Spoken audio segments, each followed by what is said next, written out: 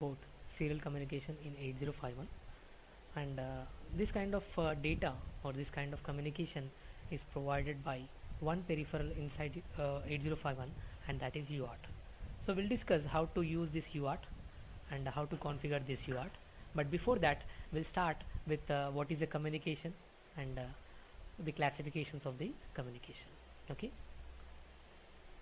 so here communication is nothing but transfer of data between the two entities or two systems or 2 points or 2 machines.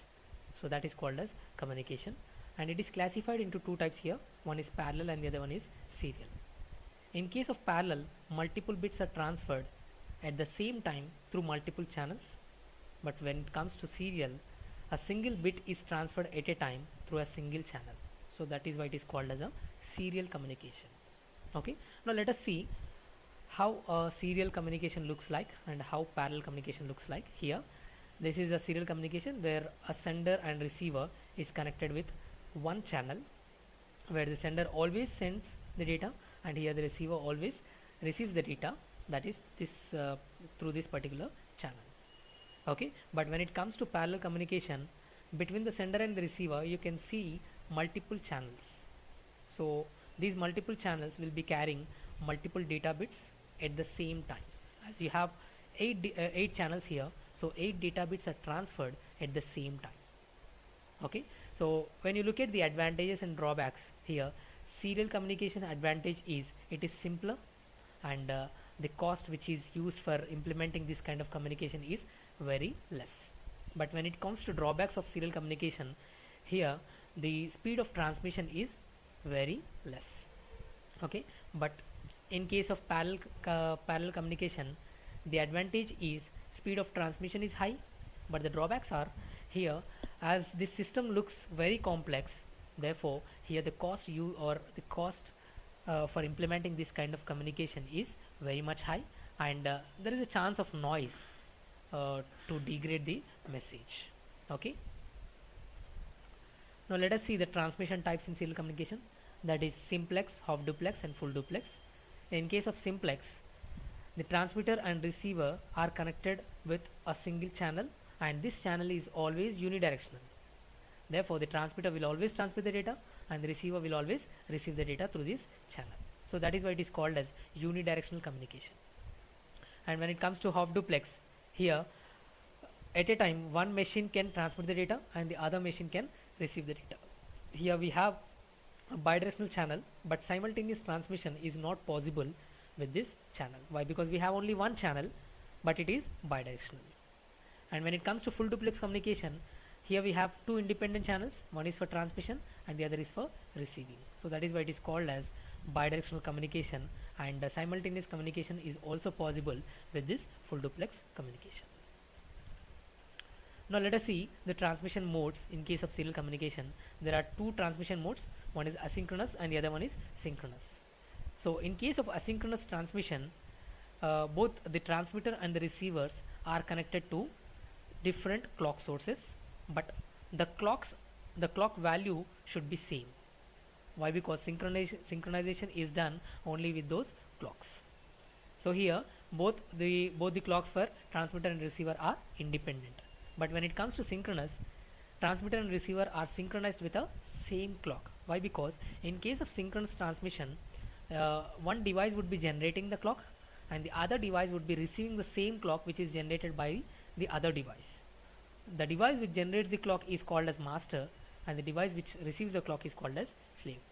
So as we are giving only one clock signal, then both are synchronized with that clock signal. Now we'll see how asynchronous transmission goes on, how a data or a character is transmitted. In asynchronous transmission, character by character is transmitted, and every character would be going through one process that is called as framing, and the output of this process is called as a frame. Okay, now in this framing process, each and every character is added with some additional bits. They are start bit, stop bit, and there is one optional bit, that is parity bit. Okay, so here start bit indicates the receiver that it is the start of a character, and here stop bit indicates the receiver that it is a end of a character. So with the help of these bits, the receiver and transmitter gets synchronized.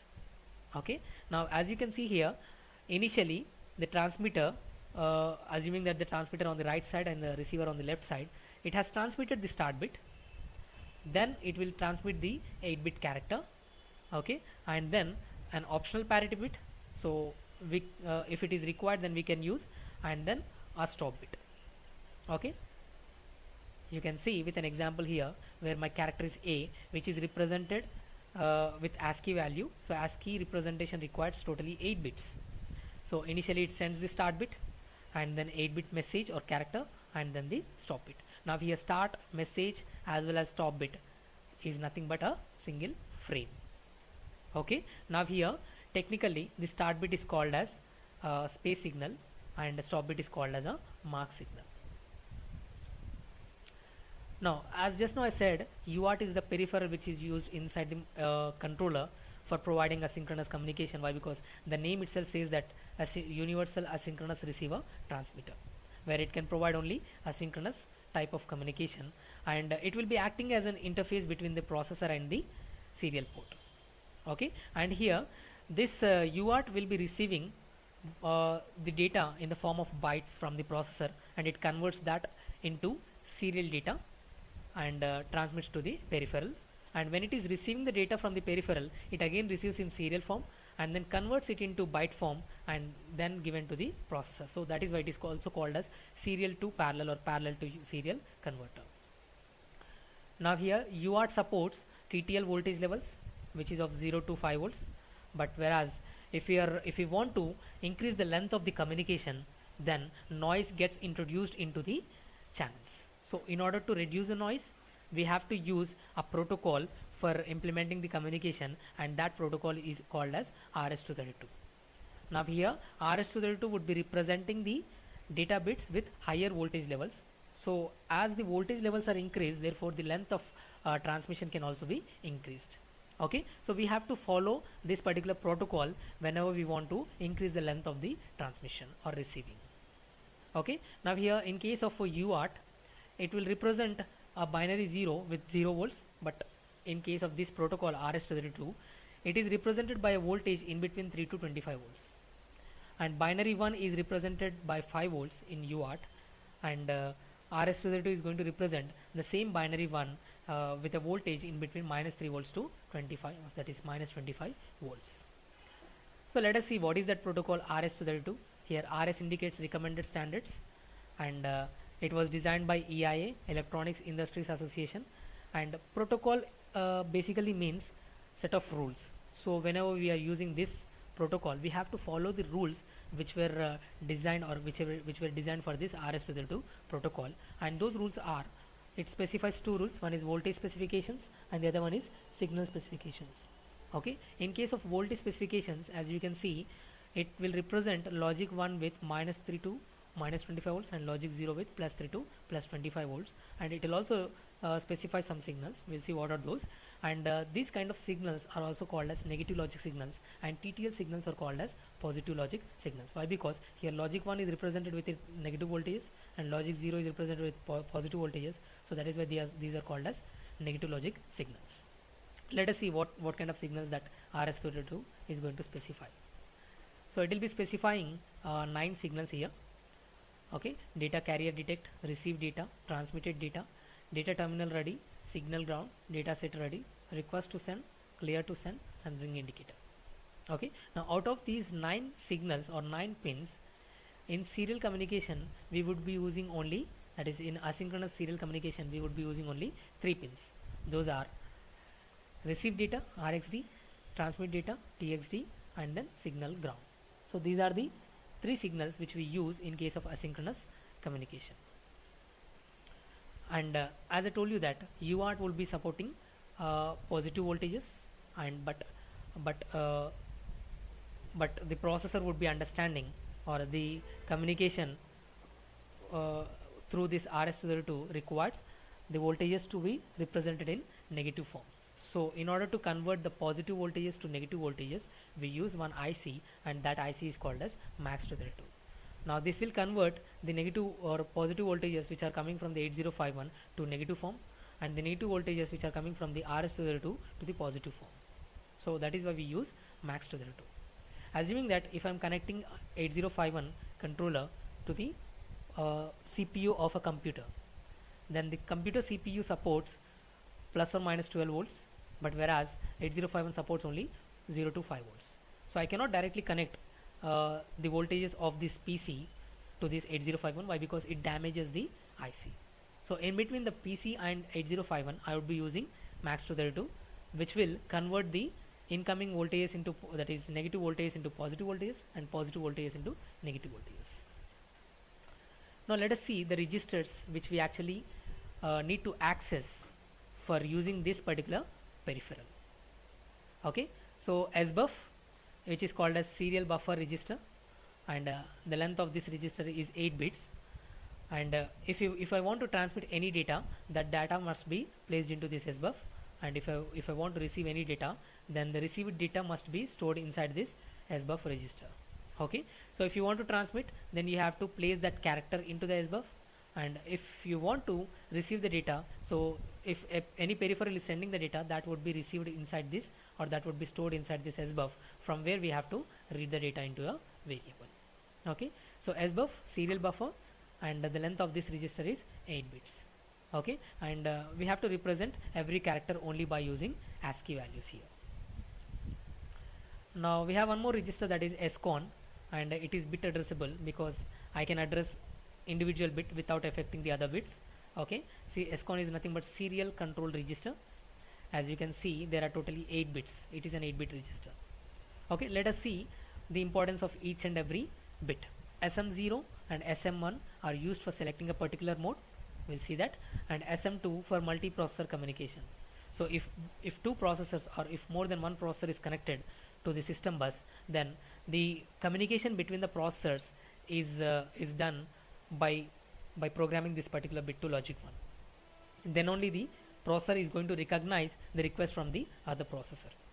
And REN, if you program this particular bit to logic 1, then the receiver gets enabled. If you are programming it to 0, then the receiver gets disabled, so that we cannot receive any data from the external world. TB8 and RB8, these two are the bits which are used for holding the 9th bit during the modes, that is mode 2 and mode 3. Okay, and TI is the bit which is used for representing when a character is transmitted. After transmitting a character, this particular bit will become 1, indicating that a character have been transmitted successfully. Okay, and this RI represents the status of the receiving data, that is after receiving a character and after placing that character into the SBUF, then this RI would become 1, indicating that one character is received and that is stored inside the SBUF. Now these are about the modes that we have: mode 0, mode 1, mode 2 and mode 3. Mode 0 is called as 8-bit shift register, and here Baudrate is calculated with this formula, that is oscillator divided by 12. And mode 1 is called as 8-bit UART set by timer 1, and we'll see what is the formula. And mode 2 9-bit UART, and mode 3 is also 9-bit UART, and these two modes, that is mode 2 and mode 3, are used in case of multiprocessor communication. So basically in most of the applications we would be using only mode 1.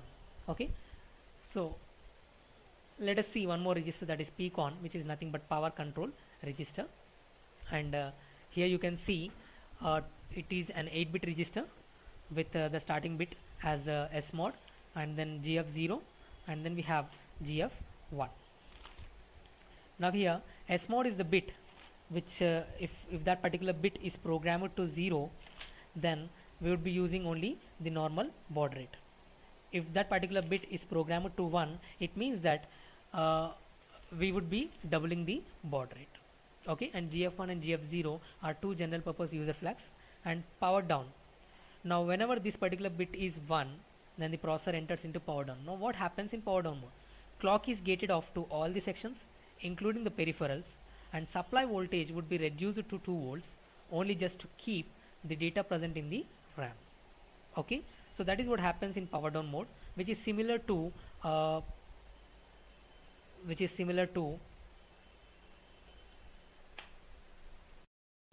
standby mode in the PCs. Okay, what happens there? if we click on standby, then the process would be running, whatever the process or whatever the application that we are running before standby would be running. Why? Because supply voltage will only be given to the RAM.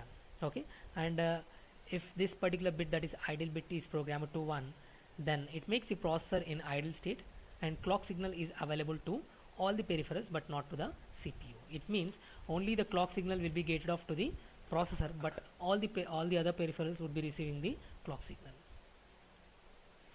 See, this is what the formulae which we use for calculating the baud rate.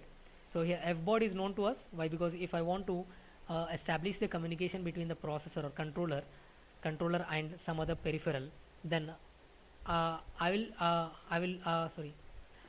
know what is the baud rate supported by the peripheral.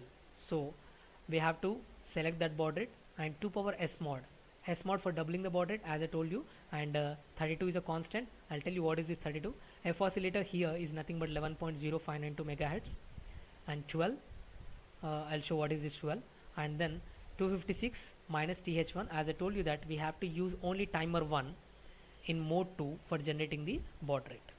Okay, why? Because here we have only timer 1, and then as the maximum value here is 256, which is only in case of auto reload mode. So that is why we have to use this timer 1 in auto reload mode for generating the baud rate.